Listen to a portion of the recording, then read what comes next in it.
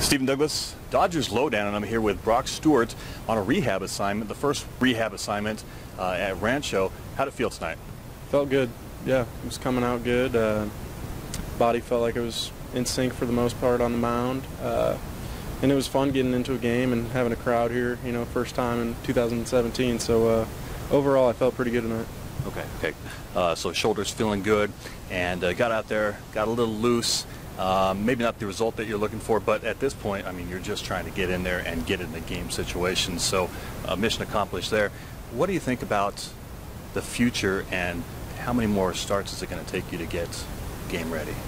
Well, right now their plan is to build me up to be like a 2-3 inning long reliever. So that's why my pitch count was lower today, and I think my next rehab outing will be the same way, just 2 or 3 innings. But yeah, I'm just looking forward to getting back into the swing of things. It does take a little bit, you know. You'd obviously like it to be, you know, right off the bat, be as sharp as you've ever been. But no, I'm pleased with tonight. I felt good, and just some things didn't go my way. You know, there was a few seeing eye singles, and so I mean, just one of those days. Felt good though, so that's all that matters. That's the important thing at this point. And your answer kind of answered my next question too, which was, what was the plan as far as going back into the relief role or the starting role? So it looks like the plan is relief then, is that right?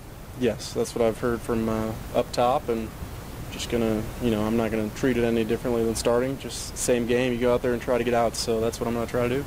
Ready no matter what. We appreciate your time, and get back out there. Good luck. Thank you so much. All right, thank you. Appreciate it.